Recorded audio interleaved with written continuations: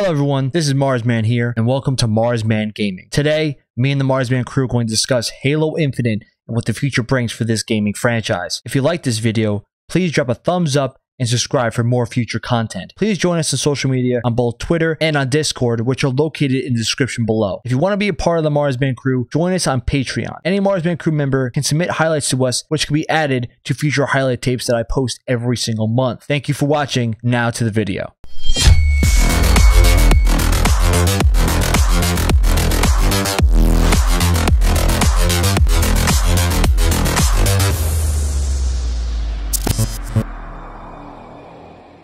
What's up, everyone? This is Marzzman here, and welcome to Marzzman Gaming. Today, we got a special one for you.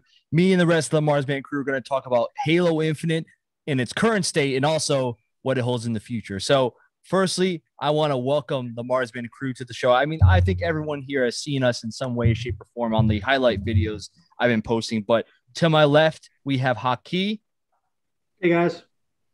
And to my right is Langella Kill 75. What's up, everybody? So officially, guys, the game has been out for around a month. I mean, it's a little bit over the month now. And honestly, the game's popularity has definitely skyrocketed. But we all kind of do see the fact that a lot of people have some criticisms, and they have been fair. But generally, for the most part, it's been pretty positive. All I got to say right now is that we played this game a lot. I mean, we played hours of this almost every day, definitely on the weekends. And you know, generally, I feel like we have a positive outlook of it, but we do have a lot to say. And we've been playing this game since what? I was 7 years old when I started playing. I don't know about you guys, but you guys are a little older than me. Yeah. I played when I was over your house. That was the first time. So you guys put me on the Halo, no doubt. Yeah, all the Halos, 1, 2, 3, Reach, ODST, some of the Halo Wars. Yeah. And then obviously the 343 series. So a lot of Halo. Yeah, man. I feel like Halo is kind of embedded in our blood. And for me, I felt like it was my first console game other than the N64. So, you know, it holds a spot, I think, in all of our hearts. So I think this game is a pretty big deal. But I already had a very long and in-depth review of Halo Infinite, and you should definitely check that out in the description below. But today, we're going to have a nice little roundtable discussion, firstly, to discuss the current game in both the campaign aspect and the multiplayer. And then we're going to go into what we'd like to see in the future in the multiplayer and campaign. And we'll have a nice little discussion here. So to kind of get us started today, I want to talk about the campaign. And I want to get your both of your ideas about it. The general question here is, what do you guys think about the direction? And if there are some things you could change or things that you would like to see that they didn't have, what would it be? And I'll start with Haki first. Yeah, awesome. So, I mean, this is Halo's first open world campaign. And at first, I didn't really know if it was going to be that great, you know, but it really did. They really did do an amazing job. It does have the open world, the feel, everything when, you know, you get dropped off from grappling everywhere to driving around the map. It really does have a great feeling. The weapons and everything are fantastic shooting. And it still does have that core Halo, like linear feeling as well. When you go and you fight your bosses and everything like that. It does still have that core Halo feel. So I just think they did such a great job with the campaign.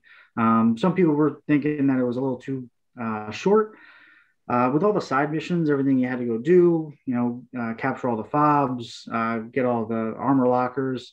I didn't sit in for 15 hours and play it straight. You know, I was playing multiplayer. I was doing a bunch of other stuff. So I thought it was long enough. And, you know, knowing that they're going to be adding things was in the back of my mind the whole time, you know. So I thought the campaign, like I said, was a great beginning to the Halo Infinite saga, what we can call it. Yeah, go ahead, Frank.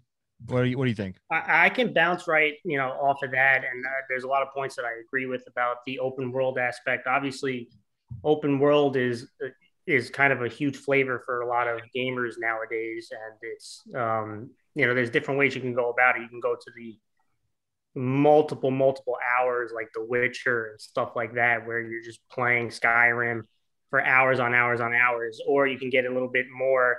It's the open world, but have a little bit of linear effects, like Ghost of Tsushima, and stuff like that. And I think Halo did a pretty good job of, sticking in between those, right? So I think they were closer to Ghost of Tsushima than obviously games like The Witcher.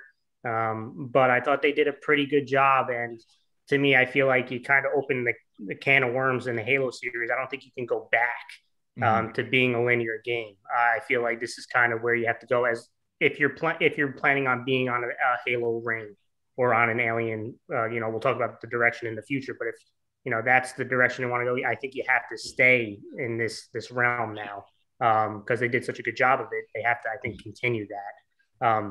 That's just kind of the overall feel. Like you mentioned, the gameplay. The gameplay felt a lot more like Halo than the previous 343 games, and that to me was an extremely important one, probably the most important. We'll talk about. I would imagine going to get into the story and the characters, the campaign, but the gameplay was huge that they needed to hit on, and I thought they did hit on it as well as 343 has done it. It felt much more like Reach, felt much more like Halo 3. Which they needed to get back to because 5 was getting into a completely different realm. 4 was itching their way towards it. 5 went completely off the rails with what used to be. And some people like 5. I'm not a fan of the gameplay of 5. So I was happy that they went back to it. For the gameplay wise, Hookshot was a huge addition. It allowed you to explore things that you never would have in Halo before. So those were good. I like that they allowed you to reach different heights, go to different areas. There weren't the invisible walls that kind of hurt people. So that's the good stuff for sure for this campaign.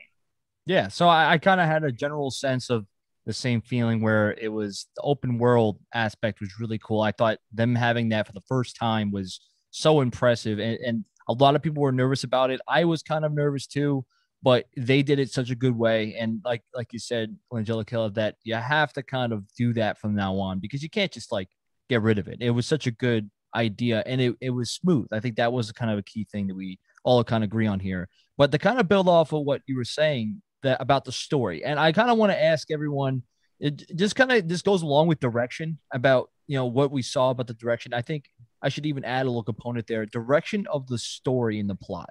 What was just a general thing that you don't have to go through the whole story, but like, did you like the idea they had about what they were saying? Because we all play, just to give a warning, obviously spoiler alert warning at this point, but we've all played the game on Legendary. We all played the game with the highest difficulty, and we all known Halo for such a long time. So story direction, what did you like? What did you not like? So Angelica, you go first on this, and then we'll go. We're sticking with things we like first, right? And then we'll go to what we don't. So things I like. I love the introduction of the new villains, even though the majority of them got whacked off by the end of it. Again, if you don't continue, if you don't want spoilers, but I actually did enjoy the new villains. I like the Banished. They could be a little bit more clear on their objective and motives, but if you can kind of piece the audio logs along with some of the cutscenes, you can kind of get a general feel of what they're trying to do. But I enjoyed it. I know there was big worry about who the villains were, and after 5, I was really concerned about the state of villains for it. So I like the idea that Chief was out on the ring. We'll talk about things I didn't like. But for the most part, I like Chief being the main component, which was another big thing. I'm not against, and I don't blame 343 and 5. And I know it's kind of like fixing the sins of previous games. I don't dislike them trying to introduce new characters and introduce possibly main characters. They tried to do that at 5. They said it was a bad idea with all the feedback they got. Went right back to Chief. And Chief, obviously, he was well written. He was really good. I loved his lines. I loved it was like a more human type Chief, and he was still a badass. So I really like Chief. I know people didn't like the pilot.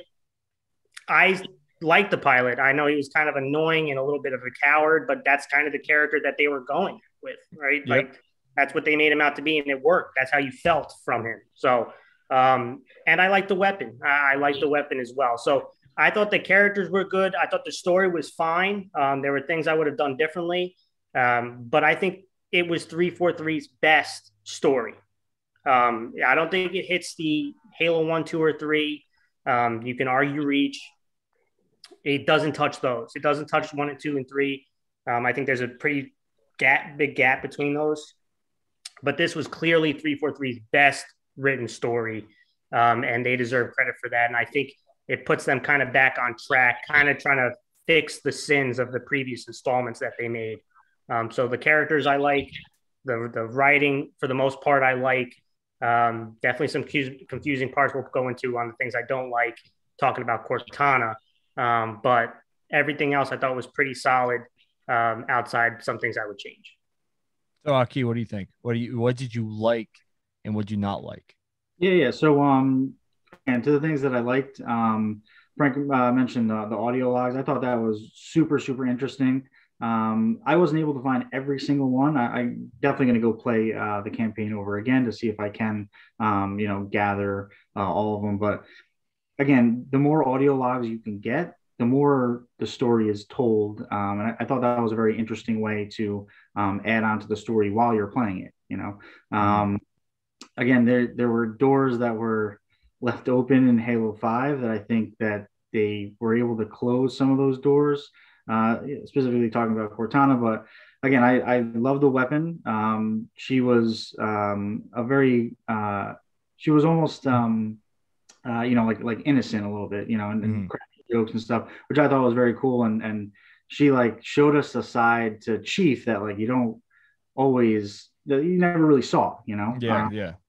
So I definitely, but still, Chief was still, he was that dude, his lines brought you back. Like his lines brought me back 10 years, and it was like, this is awesome. So I was very glad to see them bring the story together, even though it was a kind of a new arc, again, the ending, which we'll get into in a little bit, was good as well, and it kind of opens the door again for Halo Infinite to continue with the story that that they're doing right now, which again I think was good. Again, the only I would say the only hiccup might again be with Cortana, and it goes back to Halo 5, but we're in Halo Infinite now, so we're focused on Halo Infinite. We're trucking along. So yeah, no, I agree.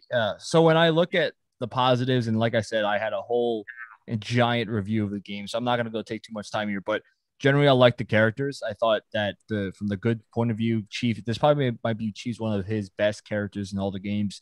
I did like the weapon. I liked Echo 216 or Fernando Esparza for people that don't know. He was kind of like more realistic character. Like he kind of represents us. If we were in that situation, like we just want to go home. We like, that kind of feeling. But I did like the villains. I thought I really liked Estrom as an antagonist. I liked some of the side bosses. But the biggest issue that I did have was you just didn't get enough of them. You didn't get enough of the context of what their character arcs are, what are their motivations, what do they represent. And I thought that the beginning should have added a little bit more to the context situation. I understand having just us jump right into the conflict, which in a lot of cases is great. But sometimes you can have a little more like scene, and then you say, all right, now let's go into the conflict. Imagine if you were playing that fight in the hangar, and then all of a sudden Atriox shows up and just starts whipping you, and have him be. And most games have this where you fight the final boss at the start of the game, and you just get your butt whipped. Like that's happened. Imagine you played as Chief and you fought Atriox and he just whipped you. And that's how that's how that cutscene starts, where he gets, thrown out the hangar. Like imagine you played that and you were like, wow, this guy's a badass. You know what I mean? Like you would feel that. And versus you seeing a cutscene of it, you're like, I never seen Chief lose like that. But like as you played that, you're like, I never lost like that. Imagine you would have felt more like connection to that beginning. But yeah. So I think part of the I mentioned before about opening a can of worms. Another part they open a can of worms is boss fights. Yeah, and I love the introduction to boss fights. Halo's had it before, but even in the great Halo games of Halo 2, most of the time they're trash. Yeah, right. So the boss fights are usually trash in Halo games. This, although wasn't perfect, especially if you come in with the right gun combination, you can kind of run through the bosses. But if they catch you without the great gun combination, they can give you issues. And I just thought they did a good job. But like you mentioned, and we'll talk about things we don't like, I like the villains. I just want more of the villains. Like, I want to know more. I want to see them be more impactful before you come up and kill them. Yeah. Right. I mean, you could show, like you talked about, Eshram was talking about destroying the UNSC in 4 minutes. And you mentioned it in the review. We should have seen those 4 minutes, right? You could have had that 4-minute introduction or have that part of the first mission of the game where you introduce all the main bad guys, right? And then you could shoot 6 months later, right? So like that's, going to things that I didn't love and that I felt this campaign was good. I mentioned the good things like the characters, the villains, the music is another one. Yeah. Halo 5 and Halo 4 really dropped the ball when it came to music.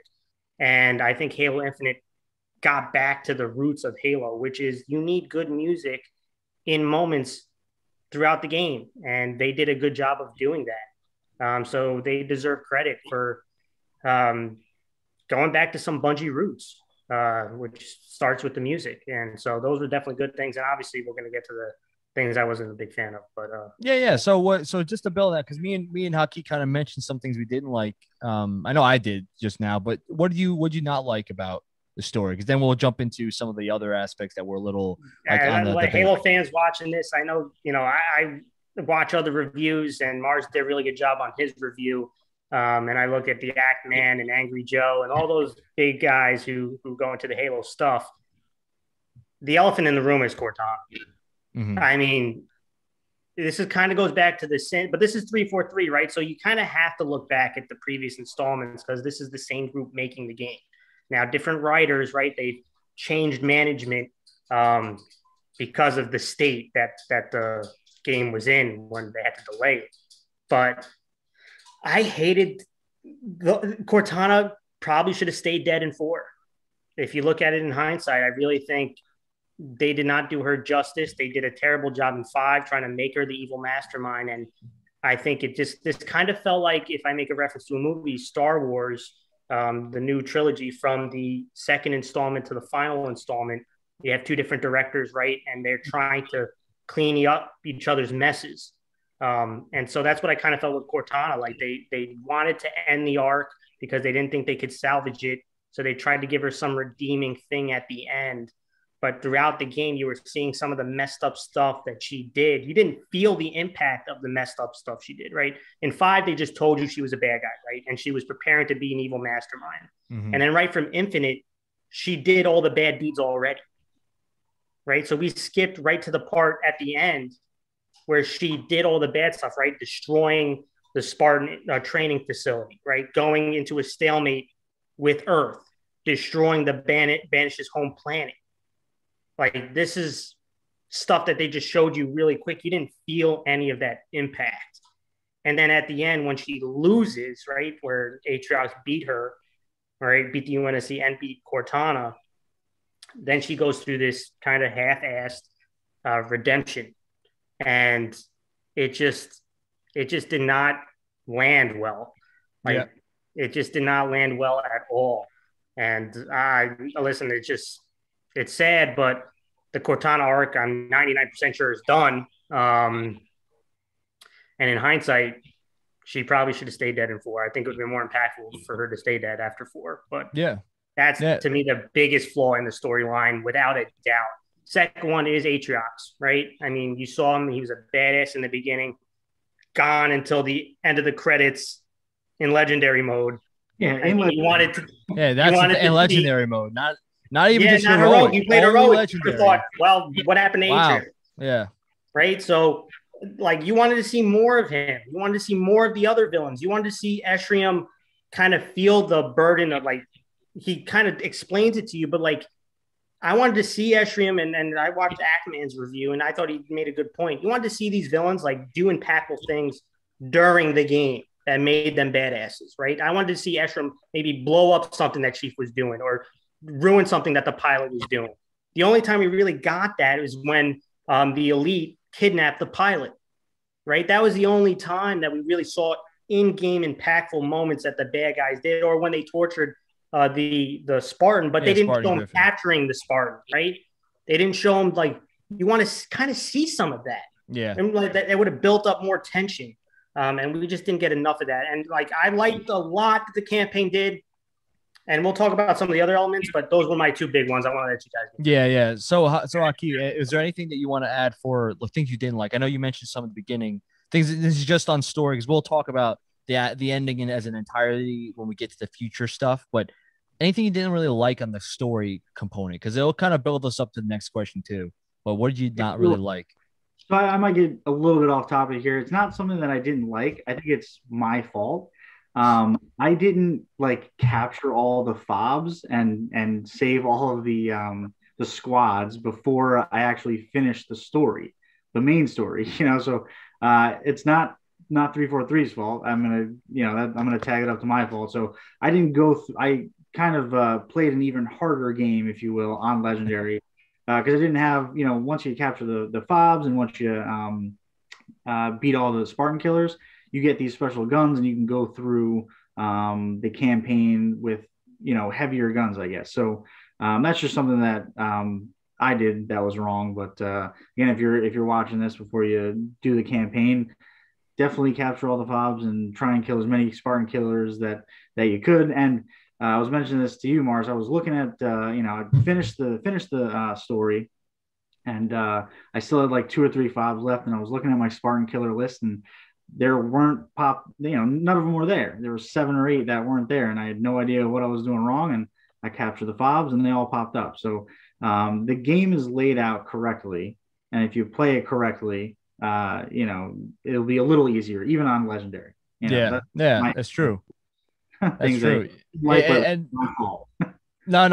completely understand what you're saying, and I feel like if you're not a completionist, like you're not someone that's going to do everything, there's some stuff you miss out on, and it's not necessarily like I feel like they should kind of give you more of a hint, like, hey, you know what, you probably should do all these just in case. But I understand what you're saying. But to kind of build off of that question, because we're talking about the. What do you guys think of Cortana? Come on, tell me. Oh well, listen, I was gonna get more into that in the ending thing, but I didn't. And my review talked about it entirely, where the Cortana scene kind of felt rushed, where basically like she does all these things, and all of a sudden, when she finally realizes that she lost, she's like, you know what?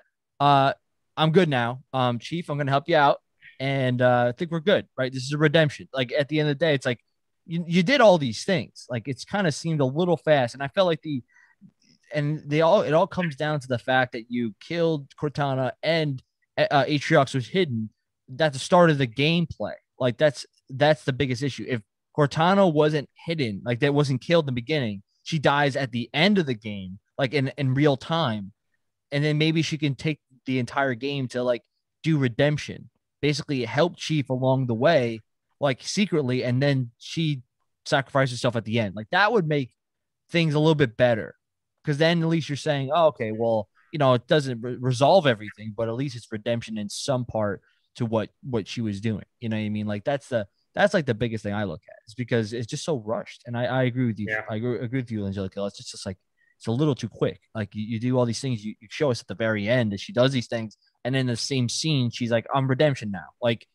You kind of have to let that simmer, like let it cook for a little longer before you just serve it, So that's the big thing before we move forward. But let's talk now about like variety. And this kind of goes off what Haki was talking about with the fobs, right?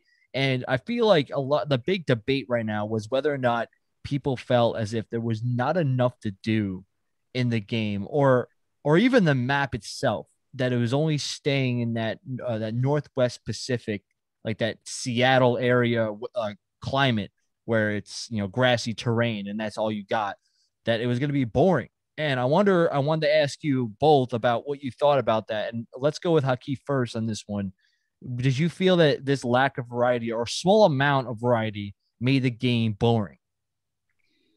Yeah. So I just straight up, I was never bored playing the campaign. I was always having fun playing the campaign. Like the weather and the terrain definitely there could have been way more variety. You play Halo from Halo 1 to now, and there's always snow somewhere. There's always a desert somewhere. There's always different terrain. It's not just rocks, grass, and trees. So again, I was never bored, but I think they could have done a better job. in different areas of the map to give us a little more variety and at least the weather or some type of terrain mixture that they definitely could have done a better job. Again, I was never bored playing the campaign. The campaign was very good, but definitely could have gave us more variety. Mm-hmm. And what about you, Angelico? Yeah, I agree with Hakeem. What I'll say is it didn't. I didn't think it made it less boring. It just and it, kind of the general statement of the campaign, like the campaign's good, but boy, it could have just been that much better with these kind of additions, right? And like you mentioned, you play all these Halos. You've always had a snow part. You've always had a desert part. You usually sometimes had a grassy swamp part, right? And in this game, you had the banished facilities. You had Forerunner facility, and you had the stone outside stuff. Yeah. Right. No, so yeah. that was the game, right? That was what you had, no matter where you went or what mission you played. And I just feel if you hadn't even those weather, like they did the 9 day, which was good, right? And if they just had maybe some weather or some different parts of the ring that changed the landscape, it definitely would have been an addition. I can understand people saying replayability. I think the first time you play it, I don't think you can get bored. But if you try to replay it and you're seeing the same stuff over and over again, I could see people saying that they have issues with it. But I don't think it made it boring. But I definitely want to give a shout out when you went to some of these facilities in the levels 343. The design of the maps and the art design were really good. Mm-hmm. They looked really good. So the variety wasn't there, but the look of the actual levels were really good. Yeah, I mean, the biggest thing, and I can kind of build off of both, is that, I can agree of the criticism. I mentioned this in the review. I can agree the criticisms that there's not a lot of environments. Like, I mean, Akib said it best. There's there's snow, there's desert, there's swamp. Like, there's the Forerunner facilities. There's a lot of things you can go into here, and Halo's always had that. And I can understand the criticism of that, but I also didn't feel like it was boring. I mean, there's a lot of those side missions. And I mentioned this in review, the strongholds were like my favorite things to do. I felt like you have so many ways of strategizing how to attack this. And I used to always mount up with a Razorback with a crew of Marines, and then we would go fight. And then once you free a bunch of more Marines in there, you're rolling. And at one point I had like a squad of 15, and we're just strolling through that entire facility, like clearing corners and everything. And I felt like it was just fun. It was a fun thing to do. And the map wasn't big enough where it felt like you were traveling forever too. So it was like a mixture of a solid map size with a lot of stuff to do, and it didn't feel boring. But I can agree that it could have been more varied, like, and I'm sure they will add that in the DLCs, but that's not what there's questions about the current state. And I think that's like the big thing, is that it's in the current state, not a lot of variety, but there's definitely a lot of room that you can build on that. The kind of last question of the campaign aspect is about music, and obviously, a lot of people are really into the music, like me and Angelico. I know, Haki, you've been kind of listening to some stuff that we kind of shared. Some people aren't really they don't really care. But I feel like I wanna ask, both of you what you're feeling about the songs of this game compared to other games. And also, did you like it? Did you not like it? Just your general thoughts. And I'll go first with Angelico here, and then we'll jump to Haki. Yeah, I'll keep it short. I loved it. I know people don't really care much about music, but I say, music makes the environment that much better. It makes the moments that much better. It makes them tense. Like whether you watch a movie, TV show, when they have good, they hit the right music or good music in the right moment, like it can make those moments memorable. And it's the same thing for video games. Yep. So because video games is practically in a campaign, it's some story writing, right? It's trying to tell you a story, and you're reenacting the story, which is, the best part of gaming. So, there's definitely different things, but I love the music. So, Aki, what do you think? Yeah, I definitely think the music is, it's always been a key part of Halo. Again, 4 and 5, a little lackluster, but they brought the music back, and like music equals emotion, right? So, in the story mode, you're just walking around, right? And all of a sudden you run into a group of elites or a chieftain, and the music starts pumping up, and you start pumping up. You walk around the corner, and there's let's say, or you go up to a boss fight, and the music starts playing, it gets you pumped up, Mhm. I think the music is super important, and the music did kind of, hype me up to play the story mode. So definitely they get an A+ with music. Yeah, no, I thought that the music, in my opinion, definitely brings you back to what old Halo was built on, right? That musical tie to the story and the impact of it. I mean, I've always felt it in the emotional moments where like Spartans were getting killed and Chief, you could feel the emotion behind some of the songs.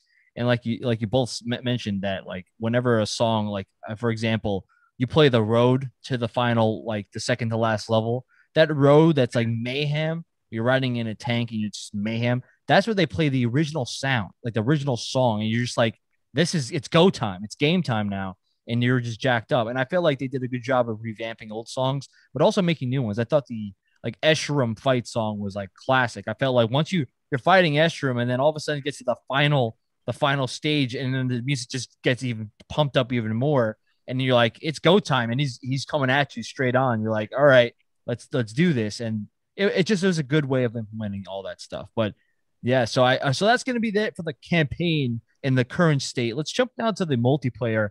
And I remember when the rumors of multiplayer coming out before the campaign were rampant. And they were like, I remember the rumors were like, it's gonna come out a year in advance.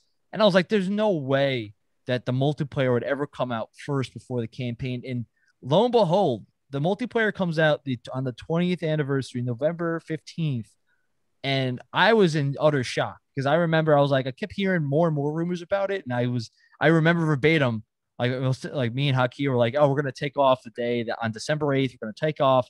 We'll get to play the game at launch, and then all of a sudden, November 15th, multiplayer's out. I'm just like, you like, I literally I flew home, did not like I didn't care about laws that day. I flew home to play multiplayer, but I remember that was such a big deal. So I just remember it was such an impactful thing. So I kind of want to start off with the simple question of gameplay. Did you like the way that 343 had implemented their gameplay in this game? And would you rather it have been closer to the Halo 5, it's more speed, or would you rather have been the way it is currently? Like what was your general feel of the gameplay? Did you like it? Did you not? Let's start with Haki this time, and then we'll go Angelico. Yeah, yeah. So let me just first off say that I took off 5 days for the original date that it was supposed to be dropping, and it comes out in November. Um, I still, I still took off those 5 days and just played nonstop. But I think the multiplayer, the speed of the multiplayer is fantastic. It's a perfect mix between Halo 5 and Reach. A few months before this game dropped, we actually, Marzzman, Langella, we started playing Halo Reach to kind of get us in the motion and the speed of what Halo Infinite would be. And I definitely think it helped. Everyone is not using their thruster every 5 seconds to evade everything that you throw at them. But you have to use more strategy. You have to go and find the thruster. You have to go find the grapple shot. There's more strategy, and there's gun battles over those things. Once you get them, then you have a leg up on the people that don't have them. So I think the speed is good. Um, you're a Spartan, so you're able to run. Mars, I know you talked about that. You're able to run, right? You're a super soldier. Yeah. You shouldn't be able to just walk, right? So you're able to run. You're able to slide. You can super slide too in certain points of every map. So, it's still quick, but it's not, outrageous where people are all over the map and doing crazy things. I like the speed. If they fix a few things, the game could be a better multiplayer than Halo 5, if it's not already a better multiplayer than Halo 5. So it's definitely, I think, 343 did a very good job with the speed, at least of the multiplayer. So Angelico, what do you think? Yeah, I agree. I think gameplay is also a step up from 5. Um, and then we'll talk about the overall multiplayer aspect, but just gameplay itself, I agree with a lot that's already been said. That I like you have to go find certain power weapons. You have to go find different attachments that can help you. There's a little more strategy. And overall, there's a little bit more close quarters fighting, especially in Team Slayer. And it feels like gone are the days of just thrusting every 5 seconds from Halo 5 to Infinite. Long range battle, although there still is in Halo Infinite. 5 felt like everything was a long range fight. There wasn't a lot of close range fights. And so I think Infinite, I think it's a step in the right direction, getting back to closer range fights for Halo. Feels more like Halo. And thank God there's no more Spartan charges. And Oh God, that's to me is the best thing. Oh my God. I hate Spartan charge. I don't blame 343 for trying new things. I am glad that they said, hey, this was a mistake. We got to get it out. Yeah, no, I remember when we were discussing, to ourselves, like in private, like about how would you fix Halo 5's multiplayer? We had said those were the first two things off the list: Spartan Charge and Grandpa. Just get them out of the game entirely, and everything else would have kind of been okay. Like the thrusters I thought were like a natural component that can help you dodge. Right, sprinting was fast, but it was like manageable. But if you got rid of those other things, you'd be a lot better. And then in the clambering, like climbing up. But the way, and I agree with both of you, the way Halo Infinite does gameplay is so much more efficient than what Halo 5 did. And it's so much easier to pick up and play. I think using equipment back in this game that we used to be in Halo 3 was a more than welcome return. I mean, and I think, and I mentioned this in the video and you guys already said it, I never have to hear another rant video about why Sprint ruins Halo ever again, because they fixed it. They made it so it doesn't impact the game entirely too much. It does make you slightly faster, so it appeases both crowds. And it kind of reminds you of Halo 3, Halo Reach. I feel like I'm happy with that. And I think that's such a good thing to know that it's on the right track. I mean, it's modern gaming at this point, right? Your Spartan, like you were saying, should be able to run. Yeah, should be able to pick himself off of ledges. Yeah, he can climb a ledge. He can not do a fast walk. He can jog. Like, it's not like a sprint. He's jogging. Like, that's what he's doing in this. At least he's jogging. Like, he's supposed to be built like a machine. Like, he could do that stuff. And that's just normal. But they kind of build off of the gameplay. One of the crucial components is the guns, right? And I think that the big debate on the guns right now is, how do you feel about the assault rifle pistol starts in all game modes? I think right now most people are saying we should add the battle rifle and assault rifle, or battle rifle and pistol as the starts. What would you rather have, the assault rifle pistol starts, or should we implement battle rifle into this opening loadouts? And I'll go with Angelic Kill first in this one. We'll go hockey. I mean, I hear a lot of, I would call them Halo purists, who always refer back to Halo 1 days, but I feel Halo was at its apex in 2 and 3. And so I am a guy about starting with the assault rifle. I think that is the purest of Halo, is that. And so no, I'm okay with, and this goes back to issues that I have, is why can't you have two playlists? One where you start with the assault rifle, and then one where it's kind of, tactical, where you start with the battle rifle.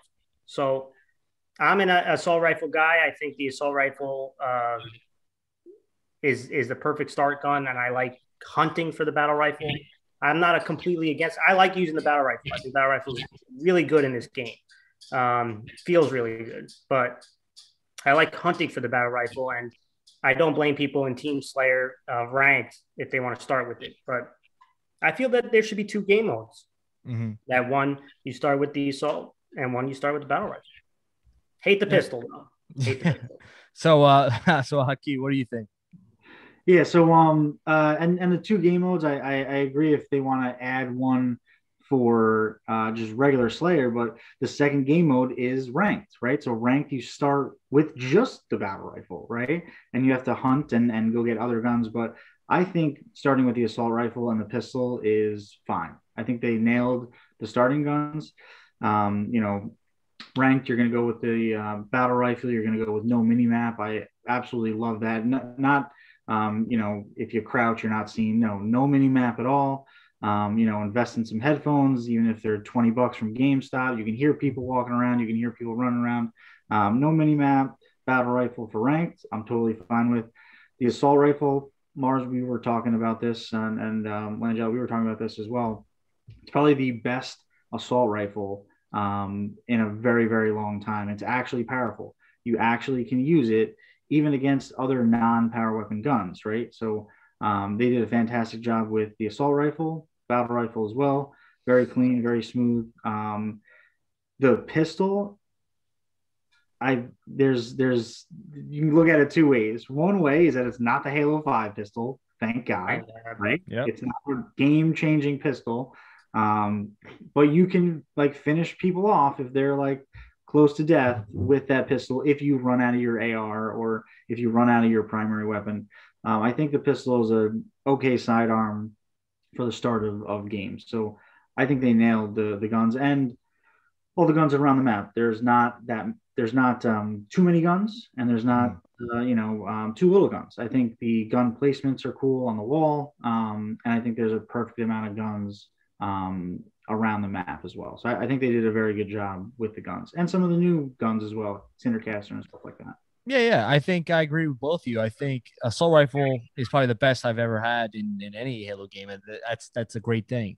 Assault rifle has been one of those guns that have just been so inconsistent for a long time. And I know the big debate is about should we make the pistol better or not? Don't do it. No, don't change it because it wasn't meant to be the game wasn't meant to have the pistols be your starting gun. It was called the sidekick because it's the last case scenario you use that thing to finish people off. But somehow fans, I mean, not saying somehow, they have accomplished the way of using that as a primary and have been very efficient at doing so. So I know a lot of people, and I know Angelica is one of them, and I'm on the fence of that too. About the pistol's not supposed to be the top gun. The assault rifle is supposed to be the top gun. Usually, the pistol's supposed to be the gun you swap for something else. But it depends on who you play, whether the pistol's good or not. And I think that you're always going to find kids that will do better with guns that they're not supposed to do well in. So I think that when they have that first patch update, which updates have been saying that it's going to be in the mid-February about adjusting guns, the pistol cannot be better. It could stay the same, or you make the assault rifle better. But I can't really see how you would make it better. It's already very good. So just don't change the battle rifle, don't change your assault rifle, and don't change the pistol. Like everything else, like obviously make some adjustments, but do not change those guns. Just keep them. It's fine. Like what we can adjust with the pistol, and honestly, you could adjust it, make it more nerfed, I guess. But having it the same way, you can deal with it. But it's really up for debate there. Just real quick, I just want to mention there's two guns that need a big boost. Oh my God, yeah. Avenger, and then I'll open it up to you two. What do you think the second one is? That needs to be adjusted, like stronger or nerfed? Yeah, stronger. Which one you say? Which one you cut off? Ravager. Yeah. You saying the Ravager and the Commando are like the guns that are like. Oh no, the pulse rifle is the pulse rifle, and Ravager is the two guns that are literally unusable in the entire game. And then Commando, you can make adjustments, like make it back to the same one you had in the flights, because it was solid in the flights. It wasn't like my best gun, but it was good enough to use. But the Ravager was very good in the flights, and then it was hot garbage in the current state. Pulse rifles literally was bad in the flight and still like probably worse now. And honestly, I'm confused on like why anyone would in their right mind pick it up.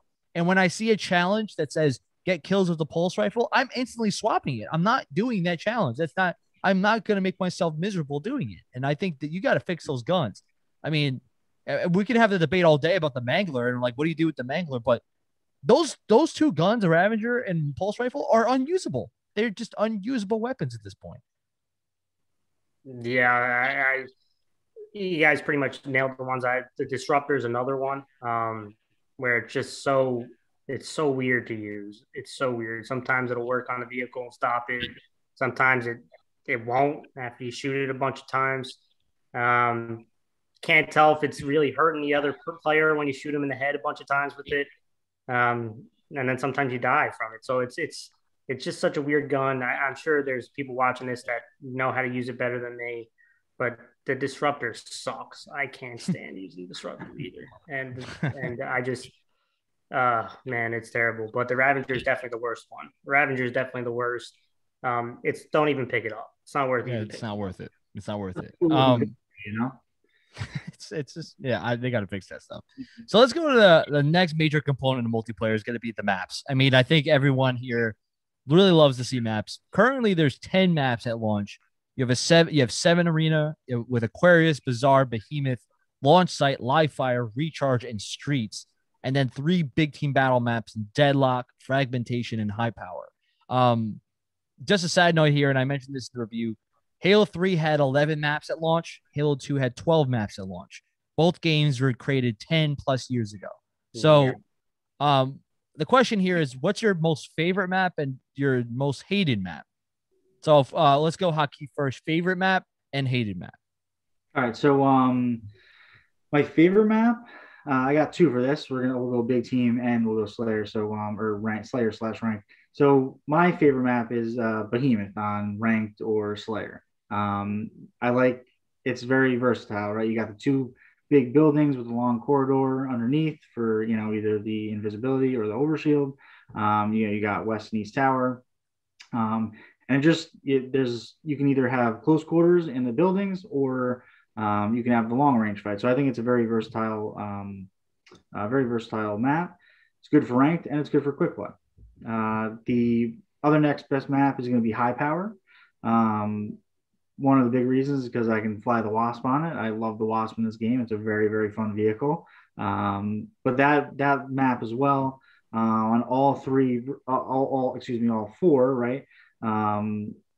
All 4 playlists, it's pretty good, other than obviously Stockpile, which they need to figure something out. Yeah, we'll talk about that one. Yeah, so we'll talk about that later. And then I'm sorry, Marsh, were you going to say something? No. So what was your hated? Oh, yeah. So the hated map is probably going to be Launch Site. I'm not a fan of it. It's like people will say, I'm going to say that it's too big. Well, people will tell me Behemoth is just as big, but this is like too big and too close quarters at the same time. There's a lot of corridors in some portions and just too many buildings for me, So it's like too big for Slayer and obviously too small for big team battle. And I'm just not a big fan of the vehicles that one side gets both vehicles, the other side gets a power weapon or 2, maybe, and you got to hope the best player picks up the skewer or something, So that's probably my least favorite map. So, Angelica, what do you think? For favorite, I don't really have a number one favorite. I actually like all the maps except for the most hated one I'm about to say. They're just not enough big team maps. I think that's one of the issues, and we'll get to the multiplayer problems. But to me, they needed more big team maps. But the ones that they have, I thought are pretty solid. I just want more of it with a little more variety. So I like those, and for the most part, I like the Slayer map. I thought they did a good job. But like you stated, if you're comparing yourself to games made 10 plus years ago, with the amount of maps that you have, I mean, that's not good at this point. That's not good at this point. So, but my most hated, and I agree, Launch Site. I know people like, if you play on Launch Site that's not Fiesta, it sucks. Let's just be real.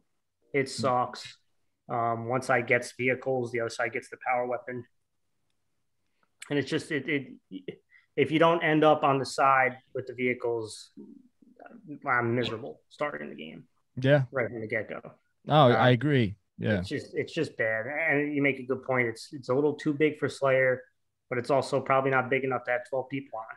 So you're kind of stuck in between. And the spawning in Launch Site is just, oh my God, it is trash. Yeah. It is absolute trash. Yeah. And I think that, and I agree with kind of both of you, that generally I think most maps were liked. Now, if I'm picking the favorites, I'd say Bazaar and High Power are probably my 2 favorites. I think I like the aesthetic of Bazaar and High Power are very cool. A lot of good weapons on both of them that you can use. Probably least favorite is Launch Site. I can agree with that. I feel like if they still had 8v8 big team battle, it would be probably a good sized map. Or even if on Behemoth 8v8, good sized big team battle map. But yeah, Launch Site is just weird. It's just and I think the biggest downside right now in maps, just there's not enough of them. I feel like there's too little of them that you feel like you're getting to play too much of the same thing. I think there was a time where all 3 of us were playing and we played Deadlock like 3 times in a row. We played Stockpile, Capture the Flag, and in Total Control, and we're just like, all right, we're kind of done with this map. Let's switch it up a little bit, and that's the downside of having only 10 maps, and only three are big team battle. Like if you made 6 and 4, if you got rid of launch site entirely, made a bigger version of it, and made a big team battle map, I think we would all kind of be in happiness here. I think we'd all, not like like everything's amazing, but we would be a little more happier about the maps because you're getting a little bit more variety there. I don't love one thing I'll say about high power. Love the map. I don't love the weapon setup. I love the weapons in the game, in the map, but some of the setups on one side is just, like a couple weapons on the top floor. One of them's right behind. One of them's by the wasp. It's just a weird setup on where some of the weapons are. Yeah, I could agree. I don't. The other like. side is just as weird. Yeah, because you have guns in the back of the base. Like you have to walk your ass around the back to go get a nice gun. Like the sniper's over by the stone. Like the beam sniper is already, it's the weapon setup is weird. And one thing, kind of just before we move on to the next part, is when it comes to maps, weapon setups are cool. One thing I don't like that they force in this game is every gun has a weapons like little cache or no weapon like weapon placement pod where like the weapons come out of, and it's cool that you can see the spawns. But like one of the aesthetics of all the other Halo games was like weapons are like placed in like an area, like they're just laying there. Kind of like there was a fight and this gun was left behind or something like that. And I feel like that you can have both. You can have a weapon rack to pick it up, or you can have it on the floor. Like you can do both, or even better yet, why don't you have markers? Those drop ordnance packages. Like, oh, ordnance is inbound, and then you're just like, where is it? Like, where do you see it? And then there's no marker. You got to tell us, where is this thing located so I can go pick it up. And we can go into a whole tangent, and that kind of ties us right into the next question. And we're the last one of the multiplayer, which is what's your biggest issue with the multiplayer? And let's start off with Haki first, and then we'll jump to Angelica. So Haki, what do you think? What's the biggest issue you have? So I'm sure everyone will agree, and we can agree on this and then say, our individual issues, but not being able to get into a game is a huge issue right now. Whether you're solo queuing, God forbid you're trying to play with 4 people, and you just get into the death loop of now I got a dashboard and let's try it again. Yep. Third, fourth time, let's try it again. All right, never mind. Let's just go play Slayer. It's been happening for a few weeks now. They need to change it. Big team battle is such an essential part of Halo that it's a problem. It's a serious problem. So I think that is that's definitely a huge issue in big team battle.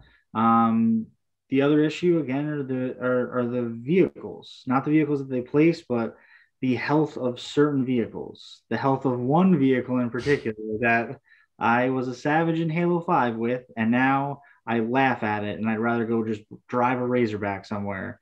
And that is the Banshee. You can't survive more than 30 seconds. You get shot with a pistol, you get shot with anything. You touch the ground, you touch a wall, and it's going to blow up. I was able to splatter people in Halo 5. You don't even want to get anywhere near the ground in this game. And it doesn't even give you a warning. The Ghost, flashes red sparks. The Warthog, your tires will fly off. You get shot 4 or 5 times with a pistol, and it starts its blowing up sequence. And I've now just went to the Wasp. That's the only one that I fly, and it's a little depressing. I love the Banshee. The Banshee is a badass vehicle. You see a Banshee in the sky, and you go get something to shoot it down with, and you can pull out your pistol and shoot it down. So that's definitely my biggest problem is the health of the vehicles, the Banshee. So Angelica, what do you think? What's your biggest issue? Yeah, the server issue for big team battle is the clear cut number one. We've all played video games a long time, and people watching this, they've played video games. There's always been especially when you get to bigger maps and more people playing, you'll have days where servers go down for a day or a couple days, but now we're talking a couple weeks, and this is something that is a major problem, because whether you agree with certain things or not in a game, if you can't play the game, that is a red flag, right? And so they need to do a much better, they got to get it fixed ASAP. I also agree about the Banshee issue and vehicles in general. I think it is a little more inconsistent. They do a better job with the Warthog and Ghost, but even at times things just blow up um, without any warning at all. So some of the vehicle things, but I think the biggest issue, we're talking about certain things of gameplay, and we talk about the servers are a big one. We have to talk about the cosmetics and the modern gaming microtransactions, right? So to me, that is a major issue. The free to play mindset in video games nowadays, where you have to buy everything. And Halo, although it could change, they could be making it cheaper. I know the news came out today. There's some things that might not be in bundles anymore, but not giving the option for kids to grind it out and get rec points, that they could buy cosmetics.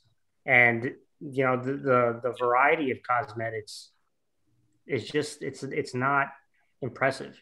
And they promised a lot before about being one of the probably the most customizable Halo, and it doesn't even reach standards, Halo reach standards, right? So that to me is probably, outside of the server issue, the number 2 issue. No, yeah. And it's funny because we're both. Well, I feel like when I'm writing down my notes, the the vehicle health is a big thing. I had progression and customization as like my biggest, because I'm such a big person on customizing my Spartan to the highest degree possible. I love the reach in its way. It did customizations where, and a lot of these things sound like good ideas, like armor cores and being able to customize an armor core. But one of the dumbest things that I feel, microtransactions are bad enough, right? Where you don't get credits to earn for in-game playing and buying them. That's one thing that's dumb. And I'll be honest, I did buy things, so I'll be honest there. That is something I did. But one of the dumbest things is that when you buy an armor, you can't use it for any other armor core or colors. You buy a color, certain armor cores you can't get that color with, and it's the dumbest thing I've ever seen, because of the fact that you're restricting the creativity of your community. Like, let them pick your color. Like, I know the whole armor coatings thing is similar to Destiny in a certain way, but let people pick the color they want for their emblems. Let them pick the color they want for their Spartan, and let them put armor pieces to where they want their armor cores. If someone wants to make a samurai version of Master Chief, let them do it. What's the downside of doing that? Like, it's technically a free armor core, so you're not losing money on that by having them wear that and then in a different core. And I already mentioned, you could solve all these issues with the microtransactions by having earnable credits. Just have it where you earn credits by doing challenges.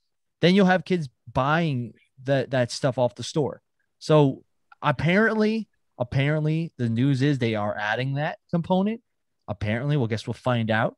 But if they don't, then this is still the same problem. But if they do, then guess what? You waited a month to implement it. Like, the least they could do, if you can't get earnable credits in game, they have to make everything cheaper.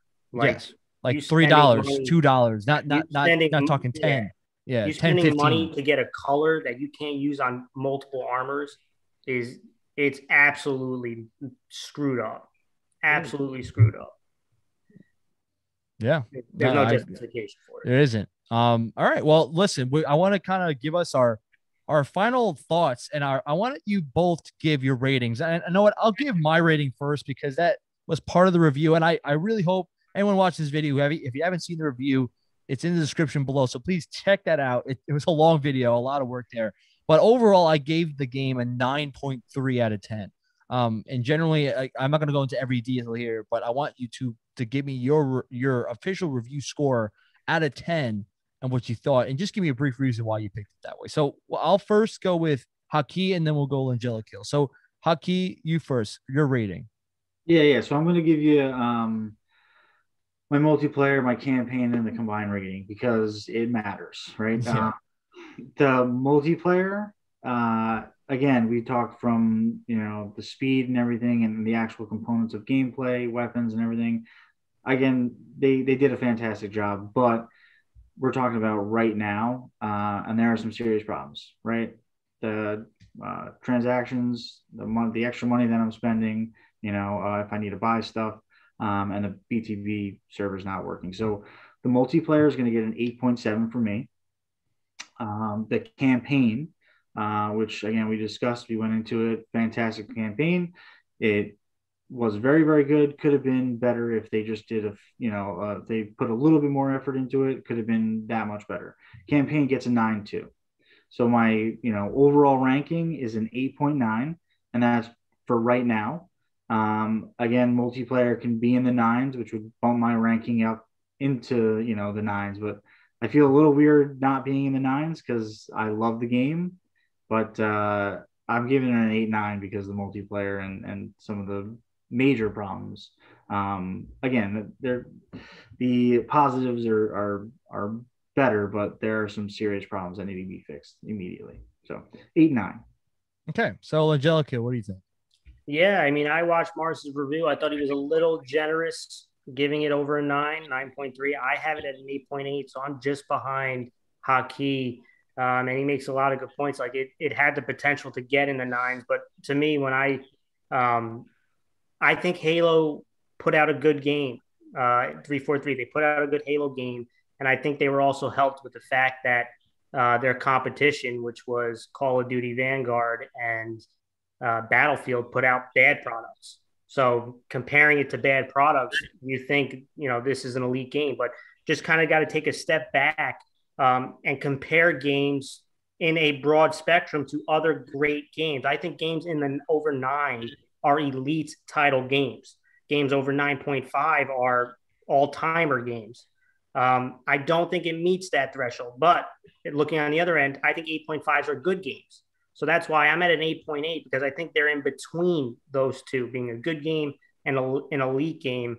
And the reason why I can't get to a 9 is because we didn't even talk about there's no co-op, right? And Halo coming out without co-op, which is an integral part. Now it's coming down the line, right? It says 6 months, and that's with no delays, right? So 6 months after launch with no delays, we're expected to have co-op. 9 months after launch, we're expecting to have Forge, which was not something big for me, but I know it's huge for the Halo community. So they were missing 2 key components about Halo from launch, right? So those 2 plus the server issue in Big Team Battle. Microtransactions, I'm not going to knock them too hard because this is a sad part about modern gaming. This is every game now, right? They're coming in now, they're talking about NFTs in games. So we're getting down to ugliness in video games. So I can't knock them too hard because that's what a lot of people do. But you got to give us more. There's got to be more customization. So the gameplay is great. I think they took a real good step in direction in the campaign. Best campaign 343 made. But those knocks can't put it into the elite status because of those things that they're missing. Yeah, no, and listen, I think the biggest thing is that everyone has their own ways of rating scores. So I think that like for some people, a 9 is like, top tier versus some people be like, well, 9's a good game. You know what I mean? So everyone has their variations. And if we were to, as a Marzzman Crew, create a rubric for how we rate games, I think we probably would go a little bit more closer to, I think, the score. I mean, obviously mine looks a little more inflated compared to your both your scores.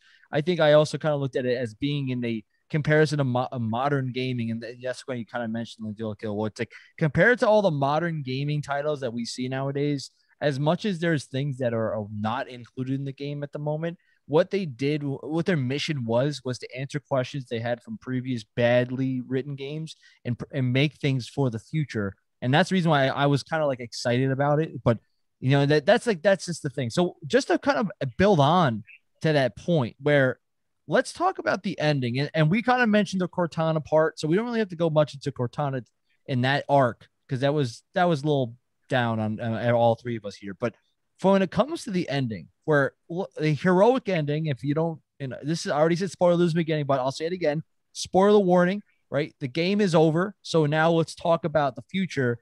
The ending of Halo Infinite sets it up where Halo on the heroic ending it's like we beat the Banished right now. Let's kick them off the ring. Let's keep going. And that's it. And Legendary, and you have those really long credits. Like that was the longest credits I've ever seen. And then you have the Legendary ending where you get a glimpse of basically flashback conversation of when the Forerunners had locked away the Endless. And all of a sudden at the same time in modern era, you have Atriox opening up the doors to the Endless being released, right? And I think if you get I'll get both your takes here after I can mention this. If you get the heroic ending, you're kind of sitting there like, that's the cheesiest crap to end the game on. Like, yeah, like we won, but now what? Legendary, you feel like you kind of, all right, we didn't even win technically because the Banished were successful what they wanted to do, and Atriox is alive. So it's like, what now? So I kind of want to see what both you think here. But what do you think about the ending, and what would you have liked to see more if you were going to add more there? So let's start off with Angelic Heal first, and then we'll go to Hockey. Yeah, I spoke about the Cortana stuff, so I won't go into Cortana. Not that part was bad. I thank God Atriox is alive, because I thought if he died off screen, would have been a real big mistake. So it's good that he is back. I wanted to see him more in the game, but again, we know that he's going to be involved. So I thought that was important, especially since they destroyed practically all the generals of the Banished. So all the Banished are done. You're going to have probably new generals come in with Atriox leading the charge. The Harbinger got killed. Wasn't sure if that was the best course of action, is to kill her off. But we know that the Endless is coming in the DLC, and they're kind of taking a page out of the Destiny book, where it's going to be DLC additions to the story, not so much as like, okay, here comes the next Infinite 2 or whatever next installment they make. We're going to start with DLCs first. So there's a lot of questions, and some of the questions bring intriguement, right? Like the Endless, what are they? Who are they? You kind of have an idea of what they are. If you know the lore, you probably know more than the general fan. But so the intriguing part is why the Banished wanted to release them. What is the intention of the Endless? Are they going to join? The rumors about the Flood, are they going to be involved? So there's definitely intrigue. And my big question is, all the characters in Halo 5 weren't in this game. So are any of them going to make the appearance? We know Lasky was on the ring, right? Apparently Locke is on the ring. Where are we going to see them, right? Where are they? What are they doing? What are some of these other characters? What's Halsey doing? What's Palmer doing? What are these characters doing? Where are they? What's going on? So, I thought, again, took a step in the right direction. Definitely leaves a lot of question marks. And you shouldn't have all the answers, because this is supposed to be a saga, right? So the intriguement is there for sure, but definitely a lot of questions. And I didn't hate the ending. I didn't love it. I was kind of caught in between. So, Hockey, what do you think? Yeah, I would agree. It was more of a neutral ending for me as well. Again, Master Chief, triumphs over evil like he usually does. I thought the Banished were really cool. Seeing all, the Spartan killers, all the bosses were cool. Like Frank said, thank God Atriox didn't just die. He was the real villain. We didn't even get to see him, and he was really he was Eschrum's right hand man. Eschrum was his mentor. So I think the Harbinger, she was cool. She looked cool. I thought she had some pretty cool powers and everything as well.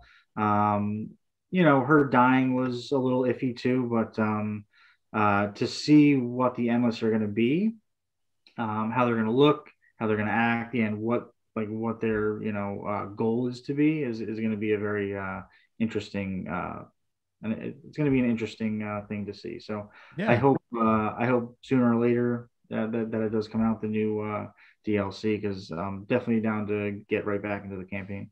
Yeah, so just built perfect segue. I mean, so after the ending, it kind of gives you a sense of another major story plots building into this. So what would you want to see in next DLC drop? And so Haki, I'll let you kind of start us off. What's a thing you would want to see in the next major story component? Yeah, so I would like to see, like Frank had mentioned, like the rumors of the Flood, right? So the Flood have always been a scary but key part of Halo. They come and they destroy worlds. So to see what the what the Endless, and if the Flood come back, what they do together, or if they are actually together, that'd be pretty scary, not knowing what the Endless are, just knowing what the Flood do, see if they're either going to be teaming up or if they're going to be enemies of the Endless. So to see what they're actually going to do, and hopefully to see Atriox still lead a army of the Banished, having new bosses, maybe having a little bit more background to those bosses. I want to keep seeing the elites, keep seeing the brutes and everything. I thought the the chieftains, all of them were really cool with the gigantic hammers and they're flying through the air and everything. Those guys were really cool. So I really liked, I really like seeing the Banished, and I hope they, I hope they come back in some form or another. So. Yeah. So Angelica, what do you think? What would you want to see as the next major DLC expansion? Yeah, I mean, we kind of got a hint of it.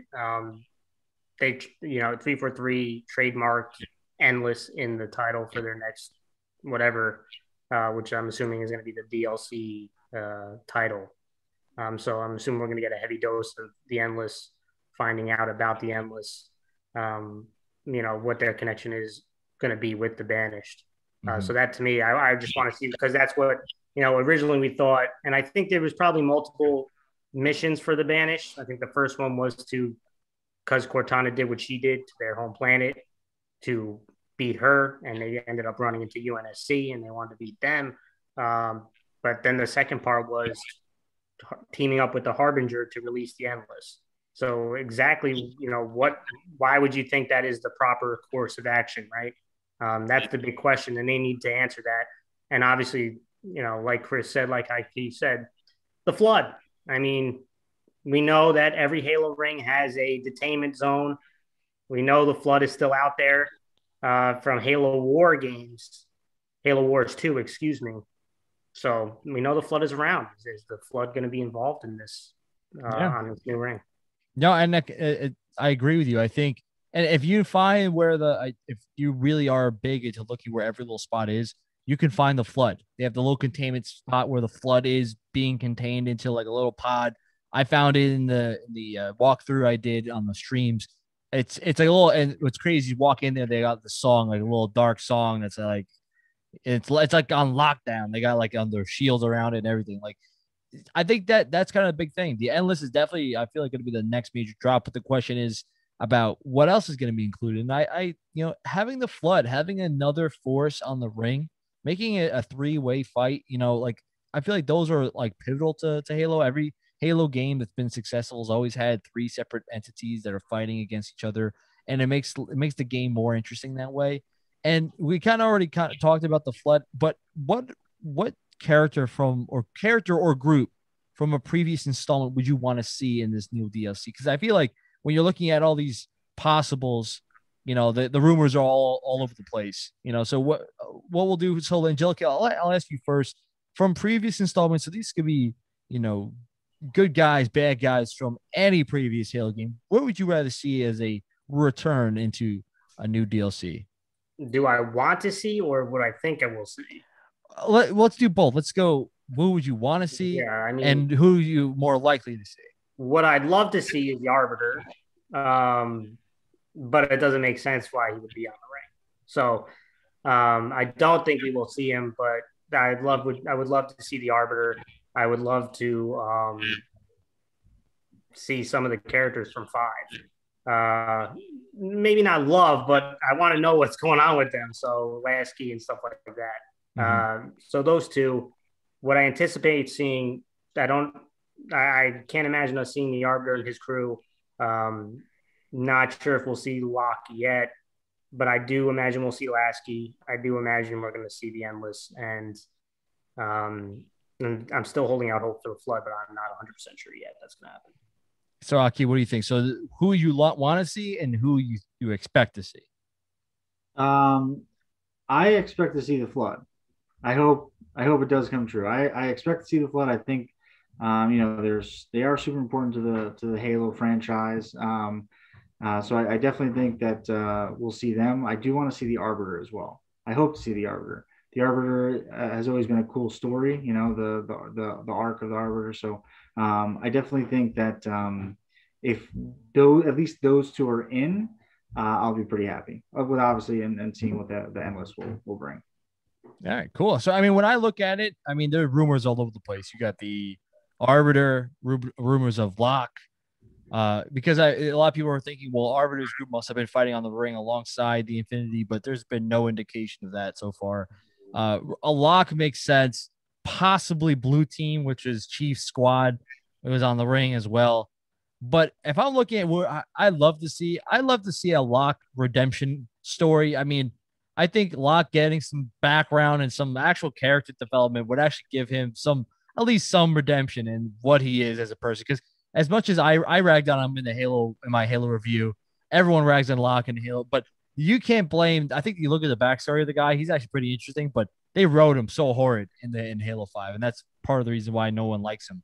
What do I think is going to happen? I think you guys are right on the flood, but I think the Spirit of Fire is going to make a return.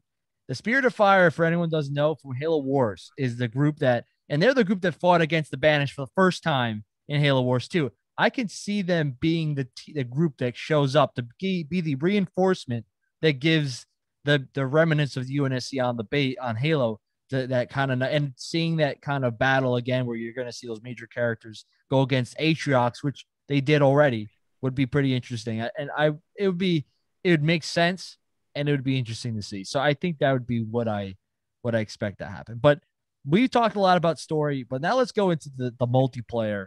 And one of the key things that I will ask first is about what do you want to see in the next season of this multiplayer? So season 2 is supposed to start around May. What do you guys want to see? Will this include maps, modes, possibly playable elites, maybe playable brutes, new guns, vehicles? What do you want to see? Let's start off with Haki first, and we'll go Angelic Hill. So Haki, what do you think? Yeah, so I hope they at least fix all the things that we want them to fix, right? So the servers, if they can fix the Banshee by then, that would be awesome. I know Forge, is going to be coming. I think Forge is a super important part, having the Halo community make maps and playing all those cool maps that the Halo community does make. I think that is always fun. So I can't wait for that. But I want to see, like we said, BTB be fixed. I also want to see my favorite big team battle map come back, and that is Valhalla. If I know it might not come back, next season, but I want to see it as soon as possible. That is by far my favorite big team battle map in all of the Halo games is Valhalla. If they can, now I don't remember if Infected was a Forge map, or was that Halo? Yeah, that's been a mode in Halo for a long time. Right? Yeah, that wasn't someone making that. That was a Halo mode. So if they can bring Infected back, that'd be awesome. Again, I don't know if it's going to happen in season 2, but I would love to see more game modes come back, as well as if they can drop Valhalla, that'd be awesome. Angelica, what do you think? More maps, more big team maps. Again, if it's rehashing some old ones like Valhalla, then, just more variety and playlists. More playlists. Playlist is a very simple addition. Literally just custom games. Just do it from the get-go. I'd love to see some big team heavies. I would also love multi-team. I thought multi-team was a cool little game where you can go 3v3 and have a couple teams go at it. Just give more playlists. Infection. I know a lot of people love Infection, so I know that's probably pretty high on people's things. But I know Co-op and Forge are down the pipe, right? So it's not going to be a next season thing. So what can you do to kind of bring, just more depth to the multiplayer, right? Mm-hmm. There's multiplayer. It's a lot of fun, but there's not too much there. You got to give us more, and playlists will go a long way. Yeah. So apparently season 2 will be in May, which they think, based on current news, that's when Co-op will drop with season 2. So hopefully that is in the next season. Oh, okay. So that's technically, the season will start in May, which is apparently when Co-op will be added to the game, because that's a big new addition. But what I want to see in season 2 is give me at least 3 big team battle maps. I want to see. Let's get Valhalla. Let's get Zanzibar, and let's get one random classic one that you can add easily. Just take a look at the old map, add some additions, and you got it. Give me 3 big team battle maps, let's get some old guns back in the game. Let's for God's sake bring the old shotgun back. Let's bring that thing back in this game. I've been itching for that thing to return. As much as a striker, a lot of people like, give me the old shotgun again. I really need it back in my life. And I love the Grenader. I know a lot of people don't like it because it could be really good if you're nasty at it. I was one of those kids that was nasty at the Grenader, so I love for the Grenader to return. But vehicle wise, bring back the Falcon. The Falcon was one of the coolest vehicles. And that was from Halo Reach. That was that vehicle where you could get two other people in turrets and you're driving it around like a helicopter. Bring that thing back. That thing was nasty, and it was the most cooperative vehicle, and adding more cooperative vehicles is the best way to play Halo games. So bring that back, bring back some of those old guns, and for God's sakes, like I said, add some big team battle maps. Give me 3 more of those, add 2 more Slayer maps, and you've got a plethora of things to play on with game modes, and obviously those things can be added in. Now, to build on future additions, one of the most debated questions before the game even released was the addition of a battle royale. So people said Halo can't function without a battle royale. Some people said we don't need no battle royale. The question I have for you both is, should Halo have a battle royale? And if it did, how would you make it? So I'll go with Angelico first here. What would you say about should they have it? And then if you do, how would you make it? A lot of people, talking about having battle royales. A lot of games have added the battle royale aspect. I know it's pretty heavy in streams. I don't think it's the be all end all for streams, because if that was the case, why did Among Us have such a large stream audience? Why did Minecraft continue to have those are not battle royale games, right? So I'm not in the audience that, hey, you can't survive long term without a battle royale. But if you're going to add a battle royale, I don't think it's too hard, right? You have the structure you have to have is, again, a wide space, some different terrains, and you could do that on the Halo ring, right? It's pretty much getting dropped off on the Halo ring. I don't know what kind of characters you would use. I don't think you would be you're going to be Spartans, I guess, and you're going to have, the ring closing down around you type of thing. So I'm not exactly, I think it's doable. I don't love it in the Halo realm, to be honest. It just feels very unnatural. But that's why I would set it up where, you get shot off into a certain part of the ring.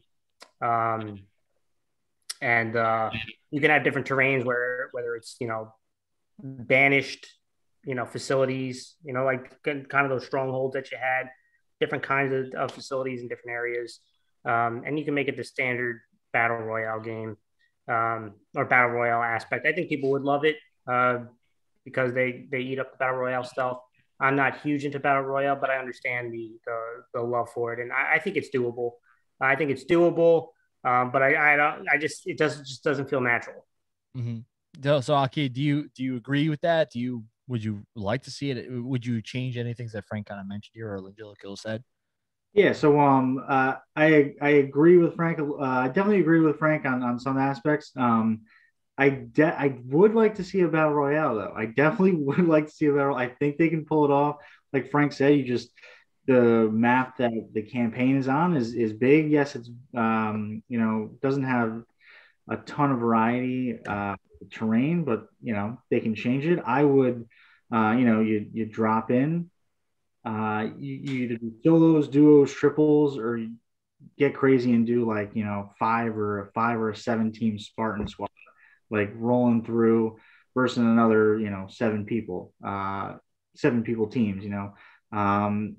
And I think Fortnite might have done it where there were zombies in Fortnite. I think it would be cool to have computers, either brutes or elite, also in the map. And you can choose, hey, I want to, play the game on legendary or heroic, where you're running into other Spartans or you're running into, brutes with hammers. And I think that would be awesome. You use the armor lockers as you find the armor lockers, you can find invisibility, overshield, things drop out of the sky like hammers, snipers. I think they would be able to pull it off. use the fobs for vehicles. If you get another point, you'd make a point system somehow. Again, I don't know how you would do it, but you would call in vehicles, tanks, banshees, wasps. I mean, I think it's totally doable. I think it would be, if they figured out how to do it, I think it would be mayhem, and I think it would be pretty fun. Like No, I, you know, yeah, Call of I Duty, completely agree. you know, like Call of Duty is like cool, but like if I was able to play a battle royale with Halo, that I think, and they did it good and they perfected it. I think it would be like one of the coolest things. Yeah, I'm no, yeah, no, dude. I think of those two methods, and I think that you either can use like 60 players and maybe use a big team battle map, and it would just be complete mayhem, right? But you can maybe use the campaign map, and you'll have a lot more people. But having some computers implemented, then that's you're doing something that other battle royales aren't doing, where you have like you're fighting against computers and you're fighting against people at the same time. Yeah, And I that's think cool. that you would have like this a dynamic battle royale that a lot of people really would not have seen around, and I think that that would be such a big deal. For those that are saying that you like, no, don't add it. Like, listen, I understand the component of saying that Hill doesn't need a battle royale to be successful, but having it's not going to make it like a bad thing. It honestly will bring people to play the game, and you'll see a more player count. So that's kind of that one. And I kind of want to move on to another question, just because I don't want to go too heavy here, but I want to jump to the progression. I want to jump to the progression system. I know that most likely that this will probably get updated by the time the video gets sent out, because apparently the update's going to be changing the store to be cheaper, and that you'll buy singular products and things like that. But if you were to fix progression in a way, what would you kind of do to implement this change? Like, what would you do to make this progression system at least manageable, or just better in general? So I'll go with Haki first, and then we'll go to Langelico. So Haki, what would you do to kind of fix this progression system? Yeah, so just first off, I want levels. Like I want, I'm a level 15 or I'm a level 152. Like I liked those. I can see why they don't want to put a number to your name, I guess, but I want levels. I think it's too late for that. But the progression, at least they gave us more XP during each match now.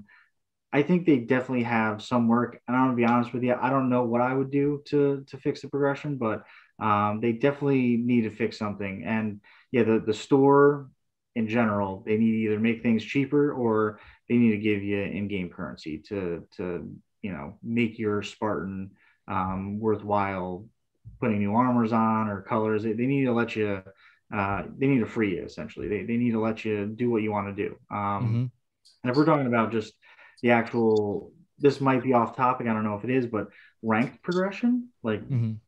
how ranked works. If I play 6 games and I win 4 of them and I lose 2 of them, I should be a higher rank than when I started. And there Yep. are multiple games. We were playing last night. There are multiple game sets where I lose 2 out of 6 and I am at the same point where I was when I started playing ranked. And that is just not right. Yeah. You get hard stuck and you get mad, and then you're just like, well, why even play ranked at that point? There needs to be a clear cut way to rank up, rank down. Listen, if you lose but you do very good, cool. Maybe I don't lose, all the points. Maybe I lose a little bit. If I win and maybe I didn't have the greatest game, I should still go up a little bit. I shouldn't stay where I'm at. And if I win and I'm the top leaderboard, whether I'm holding the ball, whether I captured 2 flags, me and Frank were talking about last night. If you play the objective, which if you're gonna give me a ranked game, it's gonna be objective, and I play the objective, I better be going up in score, especially if I win and I'm the top leader in kills, or if I'm not the top leader in kills and I, held the ball for 2 minutes or captured 2 out of 3 flags. Like they need to fix the rank progression without a doubt. And so, Angelica, what do you think? Yeah, 100%. And that it kind of goes back to the progression matching up with the online play and setup. If you just have team objectives, and that's what the rank is, right? You're not choosing, but you don't have a vote system. You don't have a playlist. you have to tie progression into the games that you're playing. So if you're playing an objective game, you have to entice people to play the objective. And there are some people who just go for kills because they know, hey, I got to get a good KD, or is your KD nice? Instead of how much you held the ball for, or how many times you captured the flag. Like if you're playing, and kills and deaths are important. They're important in any game, but the guy who's capturing the flag and the guy who's holding the ball is playing the objective. And those people need to get the higher points. Even on the losing team, they shouldn't go down the same as the guy who didn't play the objective. So there's got to be a better system than what they did.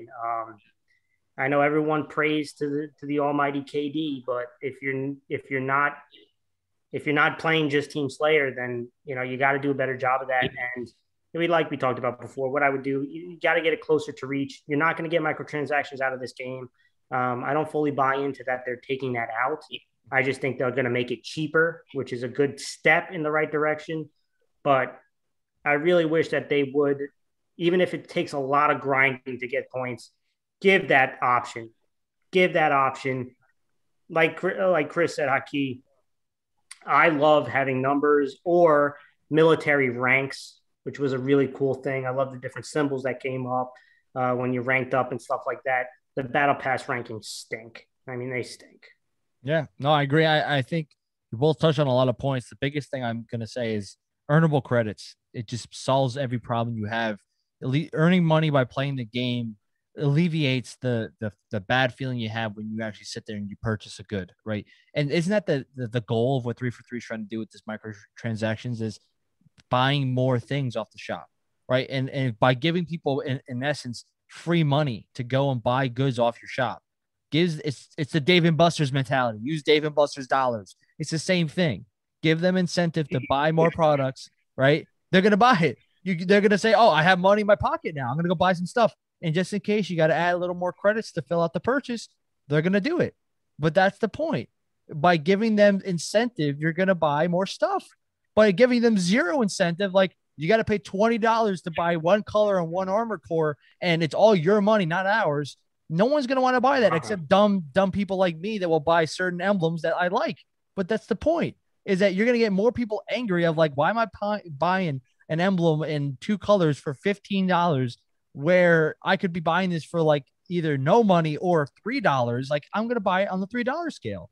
Some people who are actually not, they're boycotting it or saying, I'm not buying into anything until you change the prices. Then change them and add earnable credits. Then you'll be fine. But now, and lastly, just before the last segment is colors, man. I mean, color, just picking the colors of my Spartan, picking the colors of my emblem. Like, I've been the Skull King for like my entire life. I kind of changed up the emblem on this game a little bit, but my colors have been the same. Give me green, black, and white. That's all I'm looking for. When I can't find a color scheme that actually has that currently, it just bums me out. It bums me out. So add that component. It's simple. Colors on your emblem, and put the armor pieces wherever you want. All right. And for God's sake, just add earnable credits. That's all I'm asking. Like, just follow Reach's into a little extent of where Reach did, and you'll be fine. So before we head out, I just wanted to give the floor to anybody. Any final thoughts before we close out the show? I'll start with Haki first. Any final thoughts before we close out the show here? Yeah. So again, it's for me in the general sense, it almost got into the nines, right? This is not a closed game. It is an open game. It is a game that is being worked on. It is a game that's going to be added on. It is a great game. I haven't had this fun playing Halo since probably combined multiplayer and campaign, probably since Halo 3. Halo 4, Halo Reach, those were very good games. I had a lot of fun, but this one hit different with the open map. They did very good with the multiplayer. Again, problems with the BTB, but again, it's a open game. It is a game that's being worked on. So can it get into the nines? I think it can. If they do what they're supposed to be doing, with Forge, with co-op especially, if, they add the playlists, if they add the maps, if they do everything that essentially they promised to do, then I think it can be a top tier game. Again, it might never touch Halo 2 or Halo 3, but I think it could be underneath those games, and I mean right underneath those games. It's a great starting platform, um, and I'm very excited that it doesn't feel how bad Battlefield felt when it first came out. It's not that bad, but it's it's something that can definitely be worked on, and it can be way better, especially if they do add Battle Royale. I think if they figure that out and they give us everything that they promised to give us, it can be a top tier game in the nines for me. So, like, Angelica, what do you think? Again, 8.8, 8.9 is not a bad score. It's a good game. I kind of gave you my criteria on what I think a good game is, and an 8.5 is a good game. So it's above that. I think this is 343's best game with Halo. After Halo 5, I really questioned if 343 should be given the reins for the Halo franchise. I was thinking maybe Microsoft should reconsider moving it to a different studio under their umbrella. And I think 343 answered a lot of questions. I think they made some right changes in leadership and writing. Definitely room to improve, like we talked about throughout this show, but 343's best game. And it's definitely worth playing, and you'll have a lot of fun playing it. There's flaws like we talked about throughout the show, but I have fun with it. I still play it. And I know Halo community's been dying for some hope with Halo. And I think this gives them some hope.